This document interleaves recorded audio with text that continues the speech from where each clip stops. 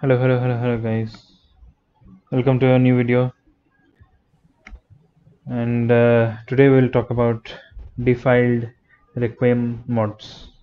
Before that, click like, share and subscribe to the YouTube channel and all that. And let's get into this. Operator, I thought you'd want to know.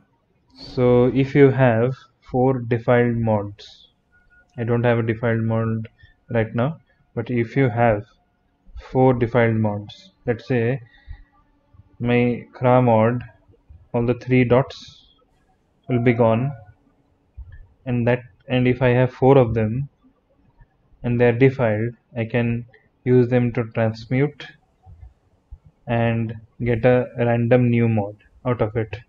So like this. So let's say this is a defiled mod. It's not, but 2 dots are there. Suppose you don't have any dots. That's a defiled mod. So like this, you select them.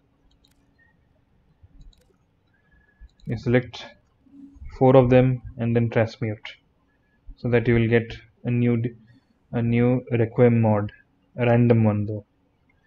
Don't transmute them like this. Transmute when all the 3 red dots are gone. So yeah, remember, it is very important that all the 3 red dots are not there, and it will be written defiled mod.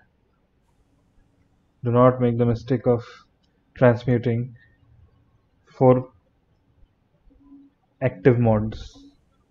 So yeah, again, if you like the video, click like, share and subscribe, and I will see you in the next one.